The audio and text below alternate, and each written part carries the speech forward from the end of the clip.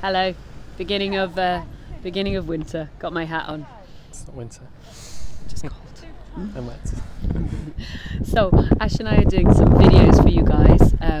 We're looking at projects that we've done, explaining what we did, what mistakes we made, how things went well, and we're outside of Ellsworth. Yeah. We did this as a buy-to-sell project, just the business itself, didn't we? It was one of the first ones that the business did, I think, actually. Sorry. Yeah, on its own. Yeah. I'd done some JVs with folks before, but I hadn't actually done we hadn't done one solo with the business funded. So this one we bought for 103, and it was bought before auction. Pre-auction. It was bought from a really lovely lady, actually, whose mum had gone into a home, and funds were a wee bit tight at the time, so they were just looking to kind of secure some fees so that they could pay for the care home and stuff like that. So I actually met her quite a few times, and she was lovely and organised. She was ever such a nice woman, and she was kind of really grateful we'd bought it pre, because she was so nervous selling it in an auction. She just wanted to know how much mum's care fees were.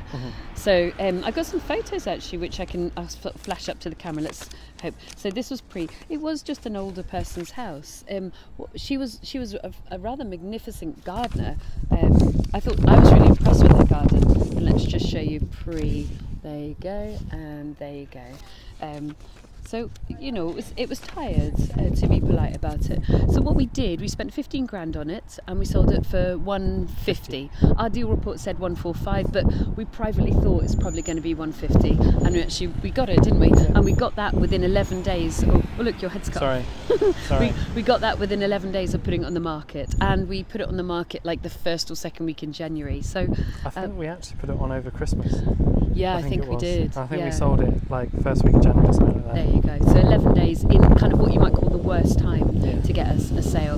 We spent 15 grand on it. We renovated it. We kept the same boiler. We kept the same electrics, but we got it certificated. What we did do though was put in an RSJ, which is a steel beam, and we'd opened up the kitchen and the dining room to make a big kitchen diner, so that you ended up, instead of having a living room, a dining room and a kitchen, and then 2 double bedrooms and 1 single bedroom and a bathroom upstairs, we ended up with a nice living room at the front and a really lovely kitchen diner at the back.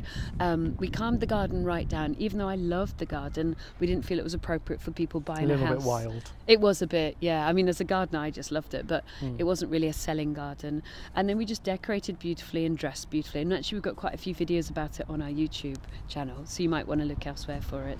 Just down there, that road, there's a school, so it's great for families. One of the things that went wrong, well, 2 things.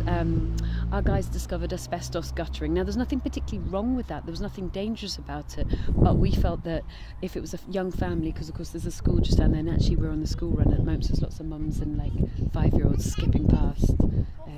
So we just felt that we would need to replace that and get it done correctly, and, you know, with certification and evidence as to where it's been disposed. Because what if a mum said, look, asbestos guttering's come up in the survey? So it wasn't technically needed, but I think it cost £780. And then the other thing, and I'm trying to keep my voice down, was the neighbourhood's lovely. It's really calm, really quiet. It's gone up. It used to be a bit dodgy. And then just as I was about to sell, a new family moved in next door, and it was all day long, dogs, kids, everything. And I was like, oh God, this is going to be a nightmare. And really, fortunately, it didn't seem to prove a problem, but it could have been a real problem. It sold quite well, I think. It sold really well. So yeah, so this is just a classic pre-auction purchase, bought for 103, 15 grand refurb, sold for 150, on the market for 11 days.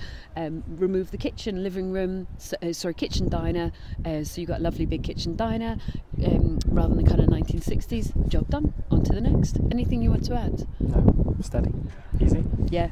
Yeah. Loads. You guys could do it super simple.